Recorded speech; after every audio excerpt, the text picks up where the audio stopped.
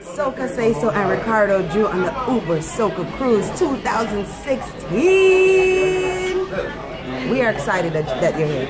I'm excited that you're here.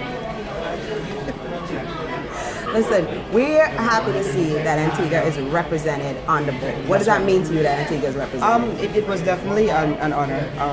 You know, being able to represent Antigua. There was a point in time where I felt like, you know, certain things need to change in terms of the representation of Antigua. And that was about 5 years ago. And I made up my mind then that I wanted to be one of the people that would push and put Antigua back on the map.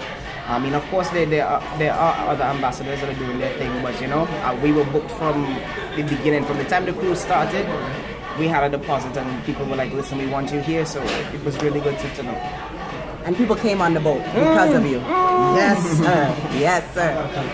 So I don't know if you know my nickname for you, but you are definitely the king of the anthem. Ah, boy. How do you come up with these anthems one after one? I'll tell you, it's really kind of weird.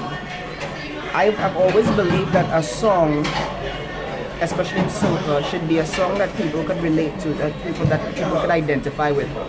I do. You know, if you can identify with it, you'll sing it wholeheartedly. So like that's why a lot of people are like, I'm a professional drinker. I'm not an alcoholic. I don't overdo it. I'm a professional. I can handle what I do. You know, a lot of people were like vagabonds. These are things that people could identify with. And we just gave them a medium where they could, you know, kind of get rid of the negative stigma of the word and embrace the fun aspect of it. So, you know, we just doing what we do. We like it and we appreciate it. Thank you. SocaSaySo.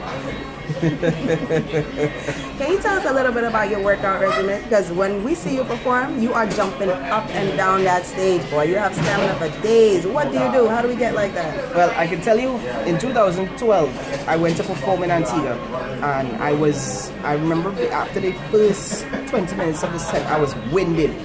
I had cramps on my ribs all over. I just couldn't move, and I remember coming off the stage and telling myself, never again, never again. And ever since then, I've been trying to run as much as I can, doing a lot of cardio. When I work out, I at least try to do 1 mile to 2 miles, and if I'm working out constantly, at least a mile a day. At least a mile a day. And just trying to get in that those breathing exercises to make sure that when you're on stage and you're jumping and you know you want to be able to sing and say a word and nobody in the crowd is supposed to say, boy, Drue was winded, boy, Drue was out of breath, boy. I don't like that at all. Do you have goals to overtake all the islands carnivals? Because I just see you every single place. Well, the goal is definitely to become a household name, not only in the Caribbean, but across the world. You know, we would love for somebody in Germany to have a Ricardo Drue ID poster up on their wall. Somebody in Sweden, somebody in China, somebody in Africa. And you know, just to continue to build the brand. We call it world domination. We call it Soca to the world. We want Soca to the world. SocaSaySo. Yeah, and that's basically it, you know, we're just trying to build the brand to not only to a regional level, international, world, global. And I think that's key, to bring Soca up. The artists themselves have to understand the motion and the movement. That's right, that's right. We see that you get it. Well, I'm glad the hard work is paying off and people are seeing it. And you know, it's not just me, there are other artists that are on that bandwagon too. We're tired of just going from here to that fete, and every year is the same circle of fetes that you're doing. No, we want to tour the world. We want to show people what this happy music is about. So you're performing tonight, and we'd like to know if you want to give us a little clue of what specialness you're giving us tonight. Well, you're going to just have to come. Well, if you're not on the boat next year, you'll just have to come. But if you're on the boat, and well, you're not going to see this probably.